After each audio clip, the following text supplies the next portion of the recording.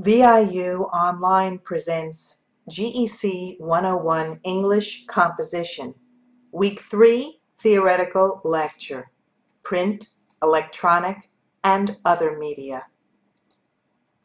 This lecture is presented by Dr. Laura Hills, Professor of English at Virginia International University. Many students are surprised to learn that our course in English composition includes a section on print, electronic, and other media. Back in the 1970s, when I was a college undergraduate student, there was no such thing as an electronic component to an English composition course. We wrote traditional essays and papers. We are including a module on electronic media because in reality, you will be writing for electronic media in your academic and professional careers. So we would be remiss not to speak of that in this course and to give you some practice. We include this topic because electronic communication is very common today. But be careful. It's easy to fall into the habit of writing informally. As a professor of English, I have seen students use the conventions and abbreviations of social media in their formal writing. It, I suppose, became a habit in their writing, but using abbreviations, truncated forms of spelling, and other conventions of social media, that has no place in an academic paper. So when you complete writing for this course, and if you are a person who's active in social media, or if you text frequently, look at your paper carefully to make sure you haven't fallen into that trap. Tip: academic and professional messages require you to follow the conventions of standard academic English. You will also want to follow the rules of good netiquette. That's the manners in an online setting.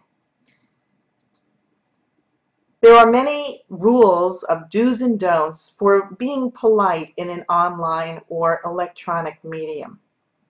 And learning about these will behoove you well. Read up on it in our text and also pay attention as you are using electronic media. Being mindful that messages tend to be briefer in electronic media will help you stay on the good side of your readers. Sometimes audiences expect informality, such as in blogs, Facebook, Twitter, and in some text messages.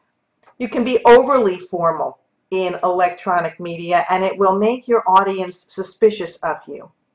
The medium itself is generally more relaxed. Blogs, for instance, are usually in a much more conversational tone than an academic paper. Think critically about your formal and informal electronic communication and choose wisely. Make sure that you're using the tone appropriate for your purpose and audience. You'll need to plan ahead when you create an online text that involves some formality and complexity. I know this is certainly true if you ever have to tackle something as complex as designing and writing a website. One issue with online texts is that your audience may not consume what you write linearly. Let me explain this. When you write an academic paper, the assumption is the reader begins with the first word and reads everything in the order you have presented it until the last word. But in electronic media, that is not always the case. Take a website, for instance. Someone opens a website, and we really don't know where they begin their journey or how they go from one place to another within the site. Sometimes you'll have things that you write that have links. You don't know for sure whether the person has clicked on it and has gone to the link. So you're less in control because you don't know the order or that they've gone through everything that you've presented when it is electronic. Blog, Facebook, and Twitter posts must be self-contained. You won't know if your reader has read your previous posts.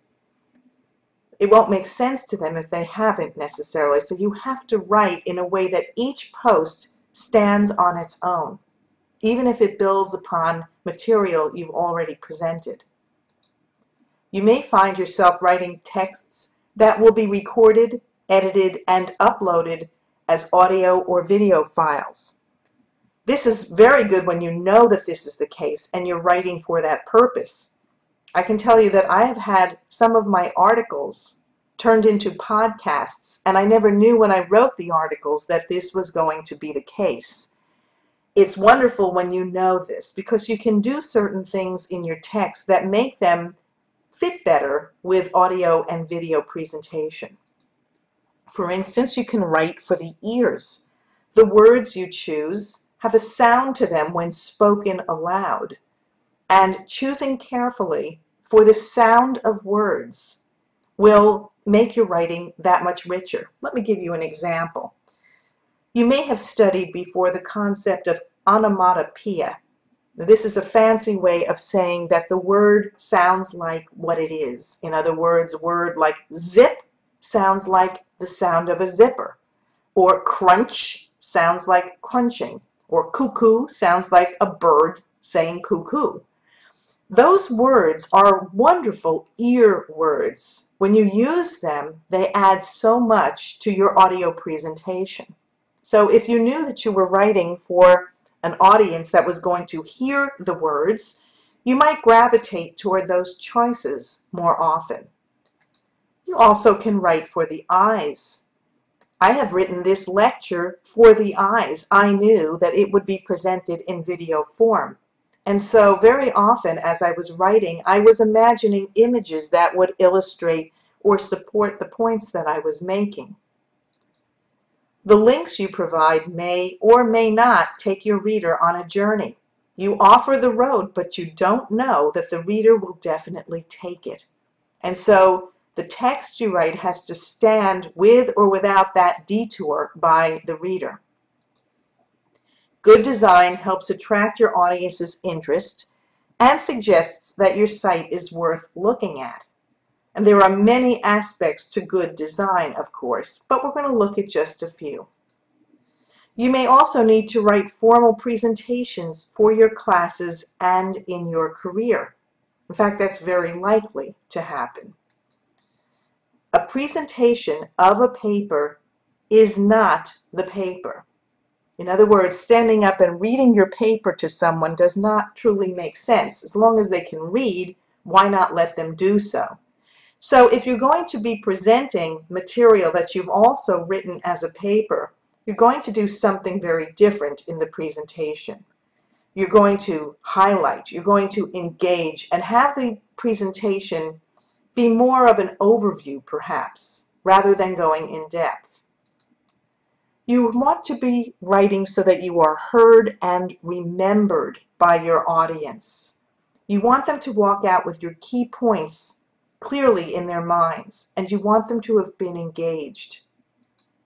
Visuals are often an integral part of a presentation. They are not add-ons, but a means of getting your points across. And here we're going to look at those examples. Here's one. Here's an example of a visual that encourages the audience to drive defensively. You see how effective this is. The picture tells the story of why you want to be a careful driver. Here's an example of a visual that illustrates the benefits of pet ownership for children. I could talk about it, I could write about it, but this visual is extremely powerful in convincing you that it is a good thing. Here's an example of a visual that suggests why we need to keep our oceans clean. It takes something that seems perhaps a bit abstracted and makes it more concrete. Here's a visual that illustrates why it's important to find a career you can be passionate about. Looking at this unfortunate young woman, we can be pretty sure that nobody would want to be in her situation. It's very powerful. And finally, here's an example of a visual that illustrates the importance of teaching children responsibility. Presumably that's a dad with his little boy, and he's teaching him to check the air pressure on the tire on the car that the family drives.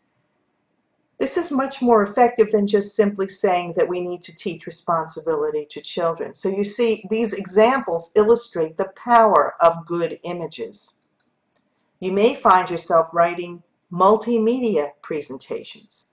And let me say right here and right now that PowerPoint is probably the most misused presentation tool. In fact, when I teach and have taught a course in oral presentation skills at Virginia International University, I never allow students to use PowerPoint because many amateurish speakers use it poorly. They rely on it to be the presentation so they can hide in the dark.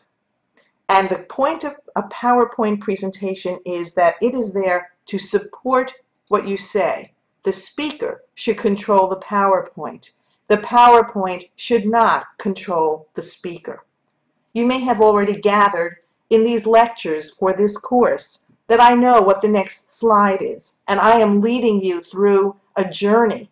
I am not being controlled by the PowerPoint. Rather, it is supporting the points that I'm trying to leave you with as the lecture for this program. You may need to give a poster presentation too. This has become a popular presentation style at professional meetings.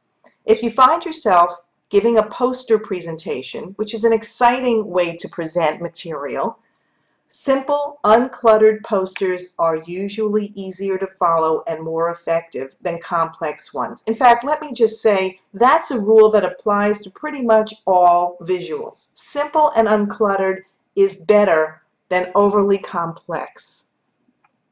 That's why as we watch these lectures for GEC 101, you will notice my slides are uncomplicated and simple with large visuals. Visual design elements can help you keep the reader's attention, and we're going to look at some of those more specifically. Familiarize yourself with basic principles of good design. So here we go. What's your focus point? A good visual tells the human eye where to look first and where to look second, and in a case like the slide right in front of you, there is no doubt where you're supposed to look first. It's the blue of the eye. If everything is of equal value, the eye becomes confused and doesn't know where to look. So a basic principle of good design is one strong focal point. Another design principle is that you use your white space effectively. A lot of people try to space out the white space, but conventional wisdom is good design bunches your white space together as it is in this illustration.